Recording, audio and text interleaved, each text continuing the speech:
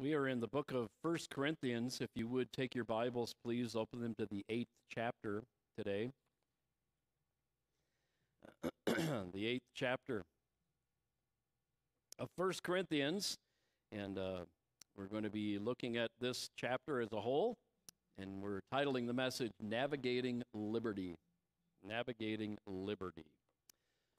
Let's ask God for help as we get into this chapter. And I hope you're excited to learn from God's word today. Amen? Praise the Lord. Father, feed us from your word. It is good that we live in a world that we have physical food to eat and enjoy, but it is such a treasure to know that we can open up the pages of your word and we can receive spiritual food that helps us grow and become more and more like Jesus Christ. Help us, Lord, to learn today from your word as we navigate this chapter. Teaching us about Christian liberty and how we ought to look at that and how we ought to behave as a result of having this in our arsenal. We thank you, Lord, for your word, and we pray you would teach us today. In Jesus' name, amen. Amen.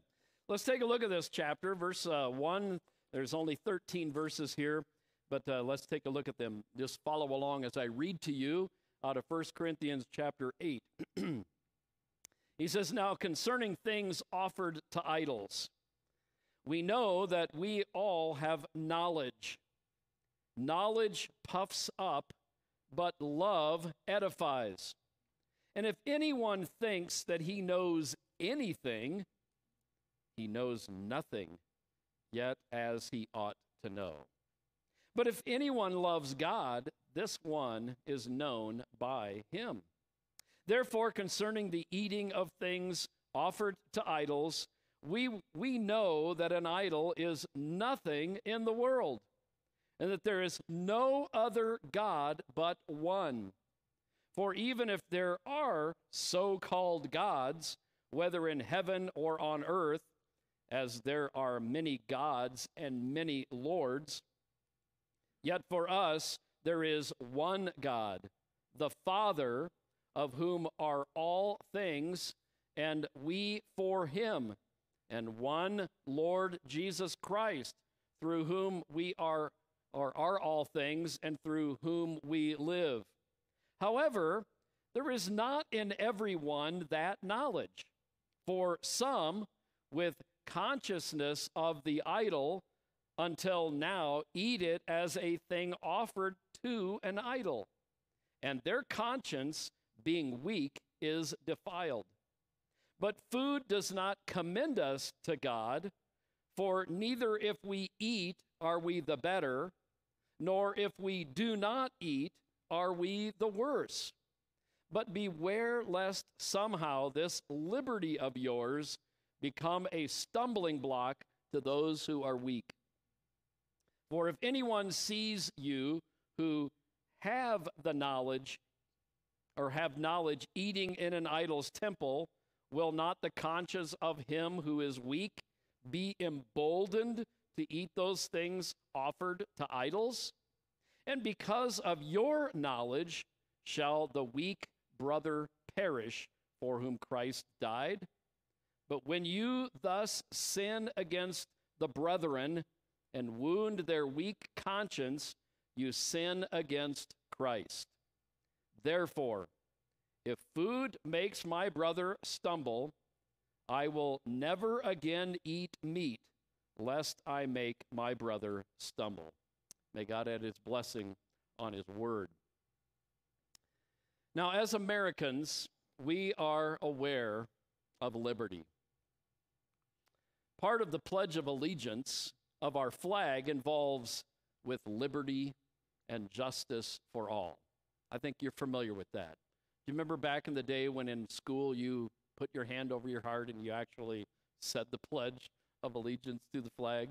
Long, long ago in a galaxy far away, right? The Declaration of Independence tells us that we are endowed by our Creator with certain inalienable rights, that among these are life, liberty, and the pursuit of happiness. I have a little constitution in my bottom drawer of my desk, and I got that out to get that quote And then I found myself fascinated by the laws of our land, reuniting me with that knowledge. We have a great country, do we not? We need to be praying for America and praying for the leaders of our land that we do not lose these rights and these freedoms that we enjoy. I think we should not take them for granted. We should cherish them while they're here. We appreciate these rights. We don't want to take them for granted. As Christians, we have been delivered from the bondage of sin. We know about liberty as well. We have been set free by Christ. Listen to the words of Galatians 5 and verse 1. It says, "Stand fast in the liberty by which Christ made us free." He saved us from the bondage of sin. We're no longer bound by the law. We're free in Christ. Paul goes on to add in that verse, "Do not be entangled again in the yoke of bondage." Don't place yourself back in bondage once Christ has set you free. In 1 Corinthians chapter 8, Paul addresses a subject that many Christians struggle with, and that is Christian liberty. You notice in the first verse, "Now concerning things offered to idol," and there's a colon there, which means that there's a separation of the thought. Remember that Paul was written some questions. Remember in chapter 7, he says, "Concerning the things which you wrote to me," in that first verse of chapter 7, there were several issues that they needed answers for, and this was one of them. Now, the question is often raised in Christian circles, and it goes something like this. Can a Christian do, and now you have to fill in the blank. Have you ever been asked a question like that? It could be many things, couldn't it? Can a Christian do this? Or a Christian do that? Or maybe they pose it this way. What is wrong with, and then you fill in that blank as well. That leads us to having to decide whether these things are right or wrong. Paul taught them in chapter 6 and verse 12. He told them, "Remember, all things are lawful for me, but not all things are necessary." Remember him telling us that? Paul had no interest in allowing the sinful patterns by which he had escaped through God's grace. He didn't want to be entangled again into those sins, those things that he'd been set free for. He continues in the following verse. He says, "I will not be brought under the power of any of those things." So I think the better question to ask as a Christian would be not what can I or why can't I do something, but I think it should I do this or not. I think it's not can I, it's probably a should I. What is right with what I'm deciding to do? And that's what we're going to attempt to guide us or navigate through this morning. I want to just start out by saying, when we come to the question of what should we do, some things are always right, right? And here's some of the right things that we should never falter on. We should always know that obeying God's word is always right. Following God's will is always right. Now hopefully you would agree with me that telling the truth, being kind, hating sin, and working hard are always right. I don't think we would have much argument with those things, but there are some things that are always wrong. And let's take a look at the short list. If you are a liar or cheating or you're a stealer, those are always wrong. Always wrong. Never a right time to do a wrong thing. And there's never a right way to do a wrong thing. Remember that. Now, some things are not so clear, are they? Because there are some, like what is being addressed in this passage, there are some things that God's word does not give us a definite yes or a definite no in. He leaves it to the guidance of the Holy Spirit in our lives, and some of us would come up with a, it's not so bad, it's not as bad as something, or I could do this because I have Christian liberty. And then there will be other things that we would look at and go, absolutely not. Now, there are some of us who might have to adopt this statement. I told you this a week ago, that our family developed a sense of others may, I cannot. In other words, maybe it's a family decision. Everyone else around you is doing something that you feel, and your conviction by the Spirit is telling you, no, don't do it. Then you should not do it. But I think on both of those cases, we'll get to this here this morning, that on either one of these cases, it's not for you to be the Holy Spirit of God in someone's life and say, well, we don't do it, so you shouldn't do it. I'll illustrate that toward the end of my message. In our text today, we're going to consider 3 factors that will help guide us in the decisions that we make that we call Christian liberty, regarding something, whether it's right or wrong to participate in. So let's look at them today. The first thing we look at in verses 1 through 8 is that of knowledge. He starts out by saying, we know that we all have knowledge. How many of you have knowledge? The Bible is encouraging us today. We know something. Isn't that great? We all have knowledge. Woohoo! That should excite you. But he warns us. Knowledge puffs up, but love edifies. Let's navigate what this is all about. In our text, the issue that was presented as wondering whether or not it was something that they could do, look at verse 4, concerning the eating of things offered to idol. Now that was the issue. Can a Christian eat? And this is that culture and that time. There was idolatry all over Corinth. They worshiped many gods, and it was not uncommon for them to offer meat, cows, sheep, pigs, etc., on an altar, and that would be offered to this idol, and then somehow it would make its way to the market, and it would be on a good sale. And if you were a thrifty Christian living in Corinth, you would go, the hamburger that was raised over here on this godly farm was $8.99 a pound, and this meat that was offered on an idol is $3.99 a pound. You would have a hard way of talking many of us out of buying the cheap stuff, right? But there were principles involved in some of the people that were having a problem with that because they had been recently saved from that idolatrous practice. And so they knew that this was idolatry. This was something that was offered to idols. So they had a huge problem with it. And in their principle mind, they would rather spend $8.99 a pound for the good stuff than to buy the cheap stuff because they knew that that would violate their conscience. Do you understand the dilemma that they're in? It doesn't sound like it's big because if you look at this passage, we understand the presentation that Paul is giving. Some real world issues that we're dealing with that they revolved around their culture and that they lived in.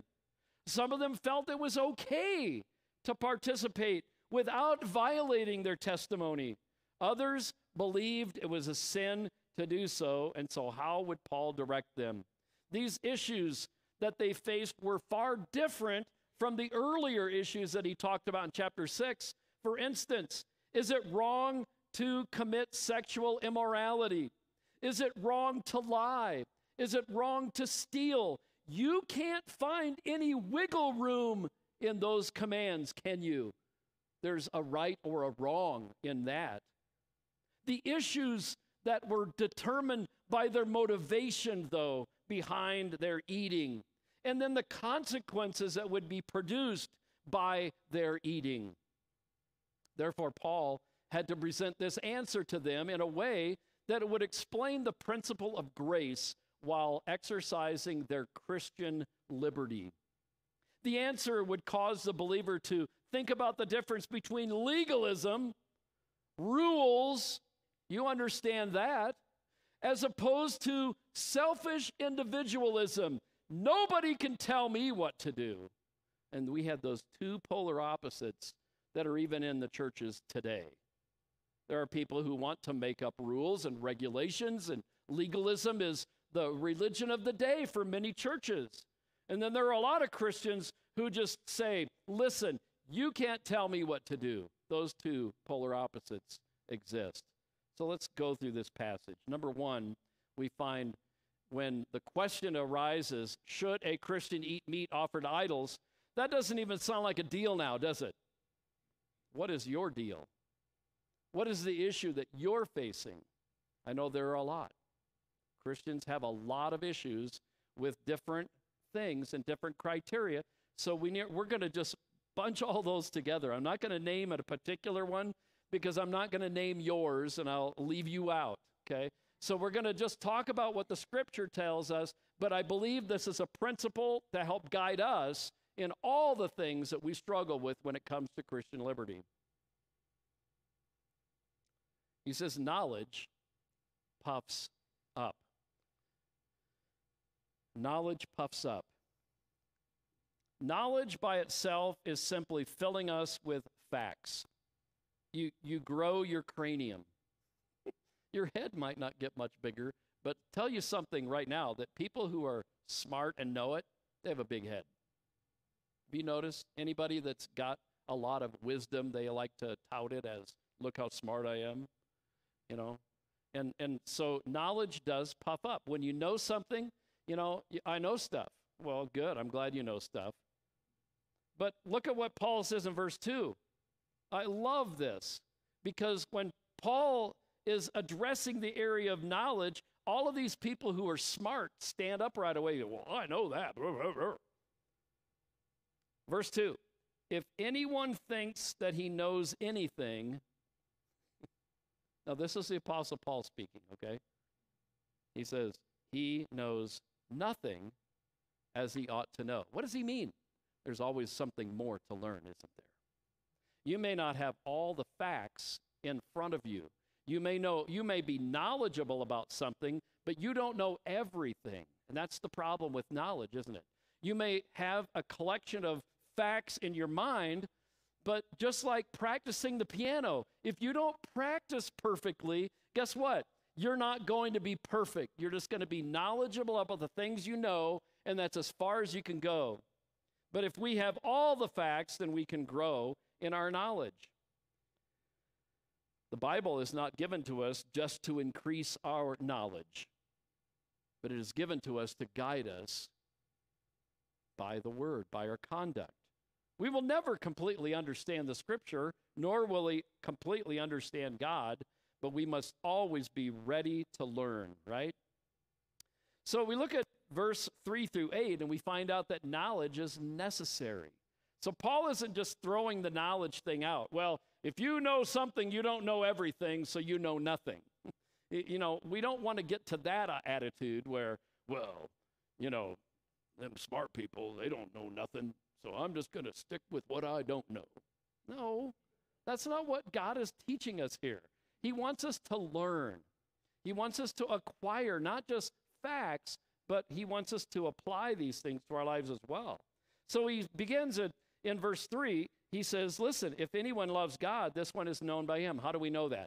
Because in 1 John chapter 5 and chapter 3 as well, it says that if God loves us before we love him, and because we love him, then he loves us. And there's that reciprocal relationship there. Verse 4, we are talking about the idols. We know that an idol is nothing, right? And so there are some things that we need to understand when we think about this liberty that comes to us. I'm jumping ahead of my notes. Get my mind here focused. I know nothing here. Hang on.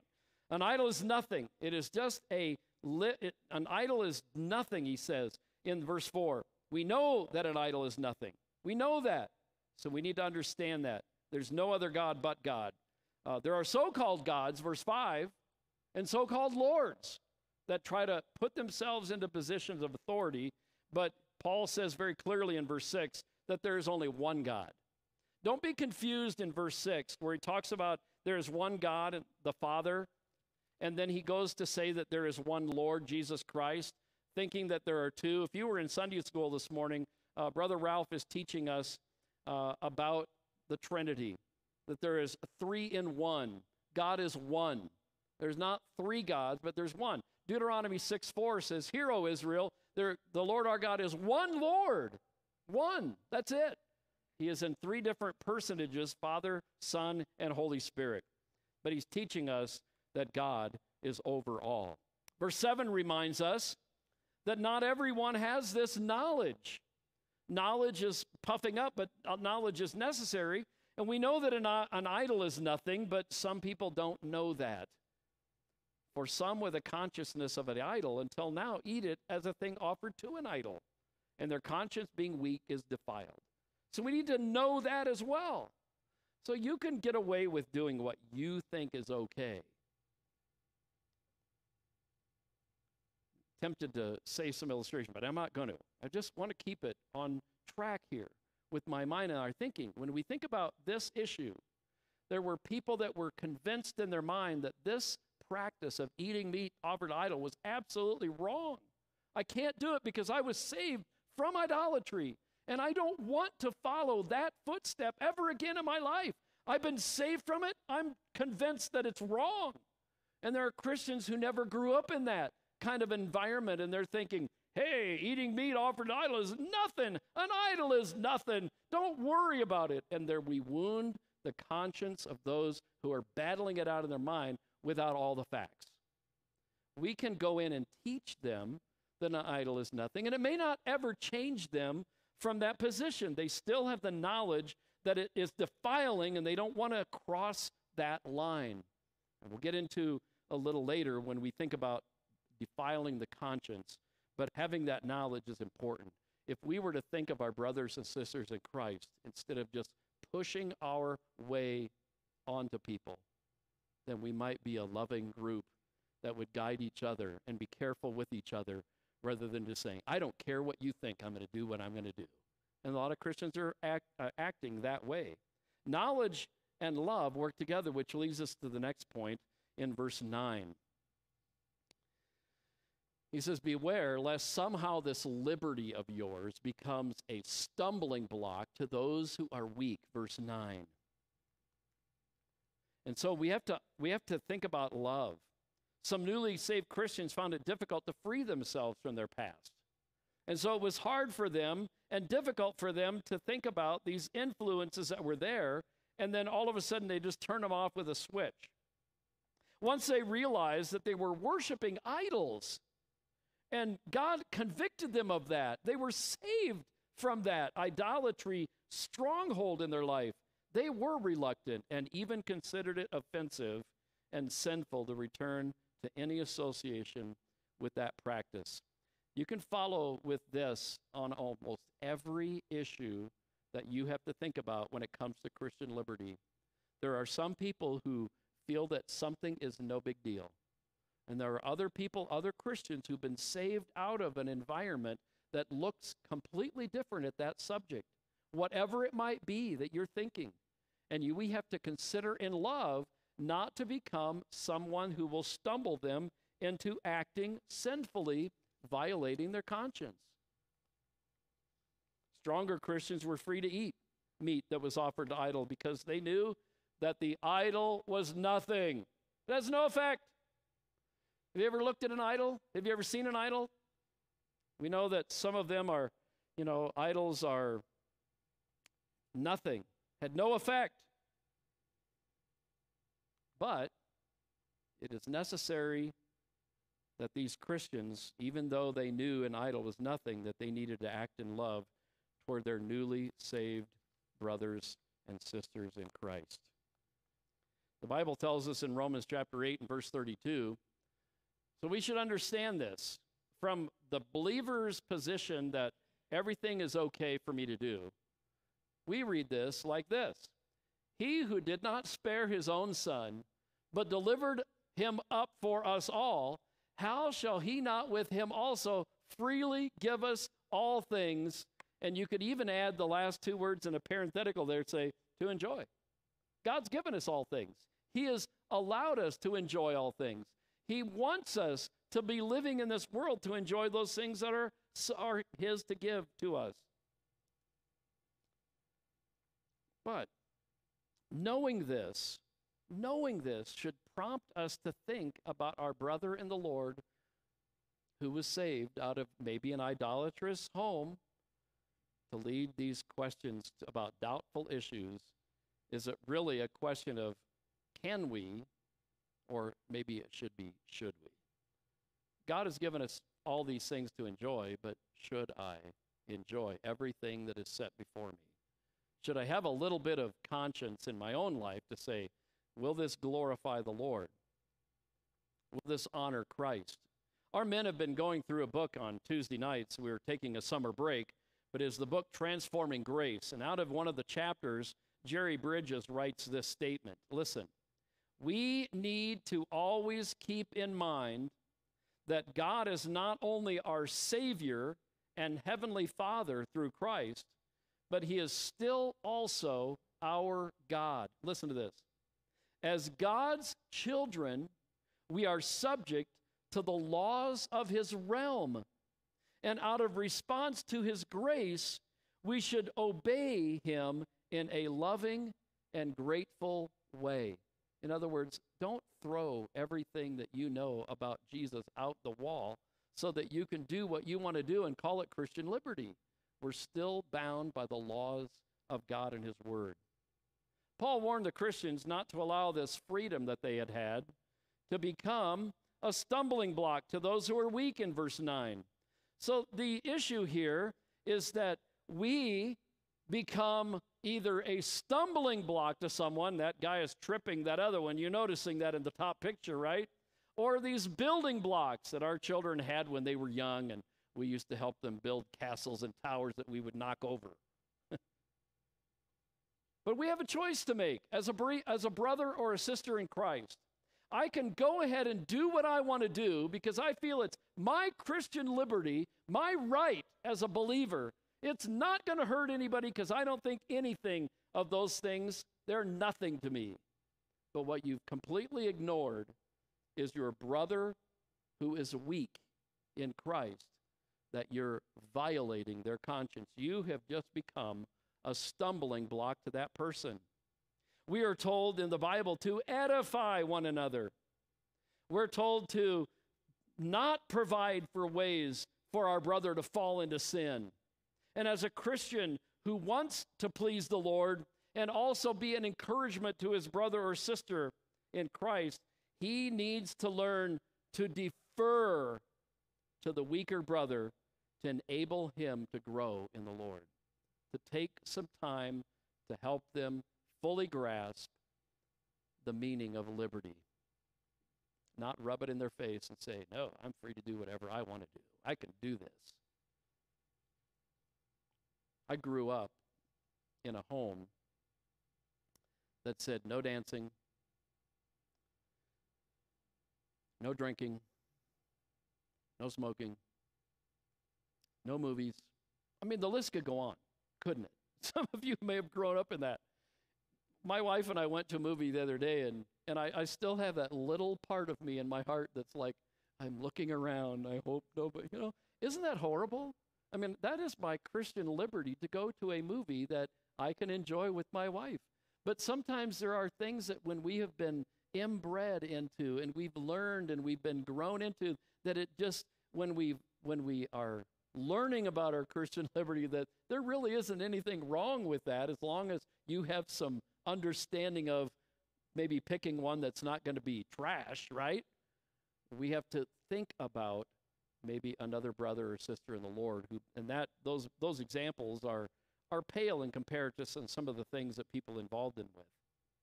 I think the very first time that I was asked a question that threw me off guard was when I first moved out here. Somebody came up to me and said, Pastor, do you think it's okay for me to use CBD oil? Is it prescribed by your doctor? Yep. Okay. No wrong. It's prescribed. Now, taking a blunt and smoking that just because you want to may be something that would violate someone's conscience. And we have to think about some of those issues, don't we, in our world that we live in. I can do whatever I want, but should I? That's the question. And in love, we want to motivate our decision to do whatever we're doing, as we said earlier, motivated by our passion to follow the Lord rather than just doing what I want to do. Robert Gramacki wrote in his commentary, he says, as we're thinking about helping others grow in the Lord, and yet using our liberty, he says, the reckless use of liberty violates the purpose for which Christ died. If Christ died to deliver men from sin, why should Christians use their freedom to lead others into it?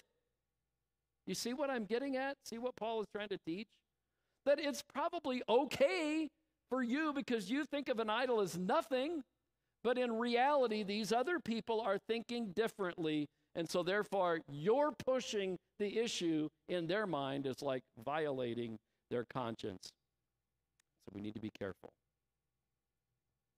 Christians should act in love toward one another, not just do whatever we want, exercising our freedom whenever we want. The Bible says in Galatians 6 and verse 10, as we have opportunity, let us do good to all, especially to those who are of the household of faith. That's your brothers and sisters in Christ. Now can we look at our conscience? The third point in this passage is verses 10 through 13. Paul talks about our conscience. Paul concludes this chapter by saying, if anyone sees you who has knowledge eating of an idol's temple, will not the conscience of him who is weak be emboldened to eat those things also? They're following examples. That's why as a pastor, many, many years, I've decided that I'm not going to do certain things just because I don't want a congregation or a member of our church or someone who attends our church to say, well, I do this because pastor does it. I want them to have a conviction in their own mind and freedom in their own heart to do something, not just to follow the leader. There are some things we should imitate, and that's Christ-like behavior. But when it comes to Christian liberty, maybe something that's on the edge, I can do it, but should I do it? That's the real issue. The mature Christian may not consider eating meat offered to idol as anything. They've been saved from idolatry, could be wounded from these actions, however.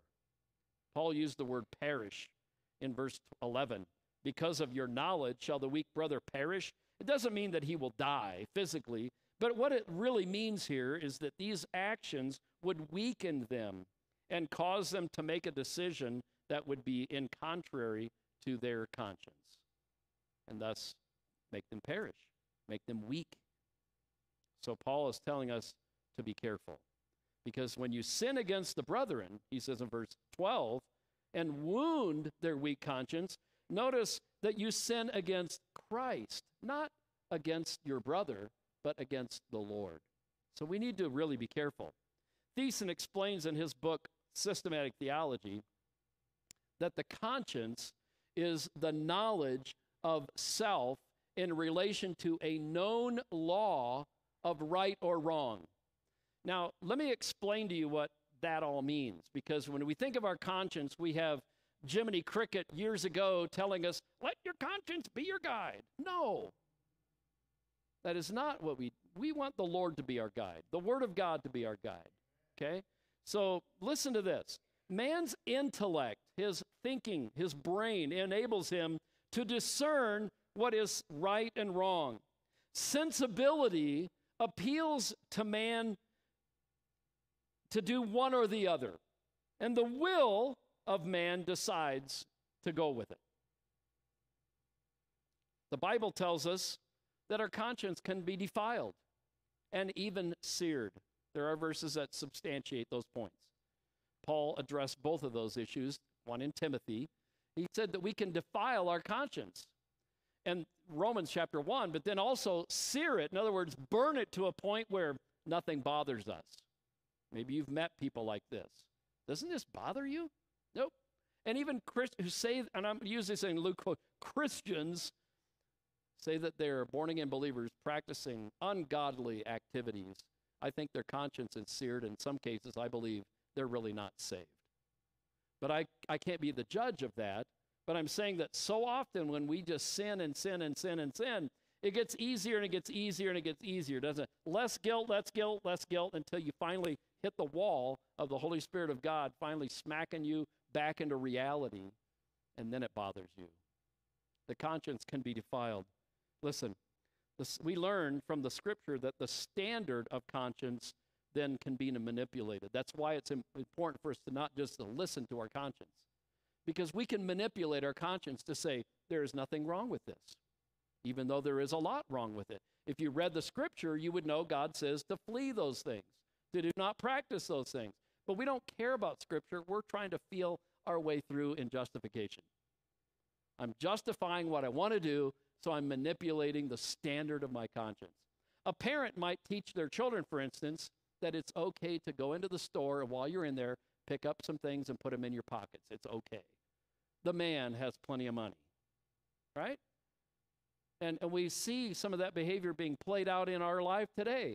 I mean, the first crisis that comes along, stores are being emptied out, and there's no one doing anything about it because of what? Reparations or something? Whatever the reason might be, it's wrong. It's sinful. It's absolutely wrong. And if a believer does that, your conscience ought to bother you a lot. And God help you if it doesn't. The voice of our conscience never changes. So if you're a believer, the Lord is saying, it's wrong. That's wrong. That's wrong. And the voice is always going to say that, no matter what circumstance you're in and what position of life you're in. It's always wrong to sin, right? Amen. You're on my side, Bob. So it's important for us to have the right conscience. Our conscience should not be our guide. The Word of God should be our guide, so that the voice of our conscience never changes, so that we don't violate the standard that has been set in our lives as good. We might ignore the voice of our conscience, which guides us, but it's really the will that decides then. Romans 2:15 tells us about the Gentiles who do not have the law of God in their hearts, but he says their law becomes a law to themselves. Even though they don't have the Jewish 10 commandments of the law, they have a right and wrong built into the standard of their life, that the voice of God is going to call out to them to show them something is right or something is wrong. Paul continues in verse 15 of Romans 2. He says about these Gentiles who show the work of the law written in their hearts, their conscience also bearing witness, and between themselves their thoughts accusing or else excusing them. In other words, God is going to help you know what's right and wrong through our conscience. Now, going back to what Paul taught us in 1 Corinthians chapter 6 and verse 12, he says, all things are lawful for me, but not all things are necessary. So one must use caution. When doing what we feel is right, we may become a stumbling block to someone who is weak. Gromacki goes on in his commentary to say that the reckless use of our liberty actually wounds the weak brother's conscience. It discourages and frustrates him, and it destroys the confidence in the loving concern that he has for others, or others to him. Paul even points out when we cause the weak brother to sin or to violate his conscience, we sin against Christ in verse 12. Now, look at verse 13. This is an extreme position to take, an extreme position. I don't know that there would be many of us who would say never. There are two words that are always hard to say because they're extreme. Never and always. Those are two words that are difficult. We'll say those in a marital fight. You always say that. And of course, the defense is, no, I don't always say that. You never do this. And of course, the obvious defense for that is, no, I never do. I sometimes do. So it's hard to use those words, but this is what Paul said. At the end of the discussion about food offered to idols, knowing what we know, helping us understand in love what we should do for our brothers who are weak in the Lord and needing to pull them along, Paul made this statement. I don't know if you or I can make this statement, but Paul said this. Therefore, if food makes my brother stumble, if this is something that's going to violate his conscience and wound him, and I'm going to sin against Christ, Paul says this, I will never again eat meat. What does he mean? He doesn't mean he will never have a hamburger. What he's saying is he's not going to eat meat offered to idols so that he would not make his brother stumble. Now, it may be around them. That might be what Paul's saying, but I think never is a very strong word here. Now, listen, as we went through this, navigating liberty, what I want to teach for just a couple of minutes is what this passage does not teach us. And I think this is going to set us free in this area of Christian liberty. When a brother who is not a new believer becomes offended by the actions that someone not following his man-made rules of conduct have been placed there by some legalist, that is not what this passage is teaching. You are not violating someone's conscience if they're a believer who is mature in the Lord and they're saying, I'm offended at that. Oh, really? That is not offensive. It's not going to shake them off of their moors of Christianity. You know, you are brothers in the Lord. You've grown in the Lord, and there are some things that you're doing that actually offend me too. I mean, we could go back and forth in this, couldn't we? This is why the Lord tells us about Christian liberty. There are certain things that we can do because we have, and I'm going to use it, the right to do it. The scripture says it's a no, or there's no yes. There's principles that guide me, and as long as I don't do the things that are going to cause me to stumble into sin, then I can do those. But we're not to pony up to someone's man-made rules. You know, the example could be made like this. You walk into church, and you're dressed with no coat, no tie for a guy. And someone walks up to you and say, you know, you'd really look a lot better if you had a tie on. So I might succumb to that pressure and put a tie on, right? That's what that collar was made for. God wouldn't have made that shirt the way he did without thinking that there should be a tie there to finish that up. Well, the next Sunday I would walk in with a tie, but then that person might say, you know, it will look really a lot better if you had a coat on too. So, wow, I got to go to the store and buy a coat now and find a coat that fits and, you know, find one that I could wear too. And then it would be you'd walk in there and they go, you know, those pants just don't match that coat and tie. You need a shirt and a pair of, you know, maybe some new shoes. The list could go on and on and on. The ladies have got the same problem. Oh, you're just wearing a skirt? You should wear a dress. You should have your hair made up. You should have no makeup. You should have all the makeup. You get what I'm saying? There are all kinds of rules and regulations that guide people that we don't need to follow. The scripture is our guide. Listen to what God is saying to you. Now, if not wearing a tie offends a new believer in Christ, I don't know how. But if that were be the case, I don't even know if I would put a tie on. But I'm just going to say, there are hills to fight on that we can die, that those are not the ones. Let me tell you a story that in this book that we were reading recently in our Bible study, Transforming Grace, shared a story about a missionary family that left the mission field over a man-made rule. Listen to this. A missionary family was forced off the mission field over peanut butter. A missionary family was sent to a field where peanut butter was not available. So they asked the friends to occasionally send them peanut butter because there was none on the field. Now, the problem was the other missionaries that were already on the field decided that they wouldn't have peanut butter because it's more spiritual, because they couldn't get it. And they didn't think enough to maybe write their friends to send it to them. So they had developed a more spiritual attitude to not have peanut butter. And these new missionary families did not see having peanut butter as a lack of spirituality. So they continued to receive and even enjoy peanut butter. The pressure from the other missionaries became so intense that the newer family finally gave up and left the mission field. Now, you're probably thinking the same thing I'm thinking as I read that story and as we read in our men's Bible study. How stupid. How stupid to get into a tussle over something so insignificant as peanut butter. But here we are. Could you insert different categories in that same illustration?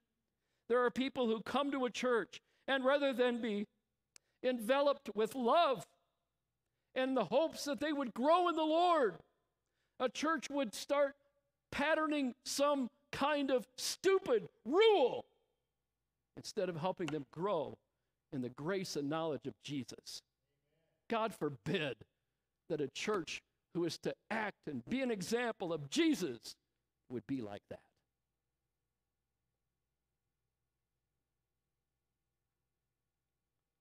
Going back to Galatians, we learn that we have been given freedom through Christ. But the caution that Paul told the Galatians in chapter 6 was, don't use liberty as an occasion for the flesh, but through love serve one another. That's good advice. Remember, all things are lawful, but not all things are necessary. Father, guide us.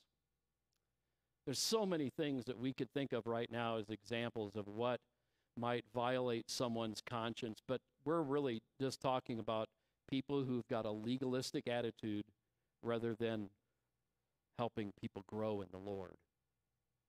If we were so concerned about helping others grow in the Lord, we would drop some of those legalistic rules and truly disciple people in the name of Jesus, helping them grow in the Lord. But Lord, I pray that as we move and navigate through our liberty in Christ, that we would not become that person that says, you can't tell me what to do. But Lord, I pray that our love for others would cause us to be careful as we act out those things that we feel are okay in the scope of God's word to us. And help us to be teachable, lovable, and exemplifying. The name of Jesus be praised. Amen. Let's sing together. What a friend we have in Jesus.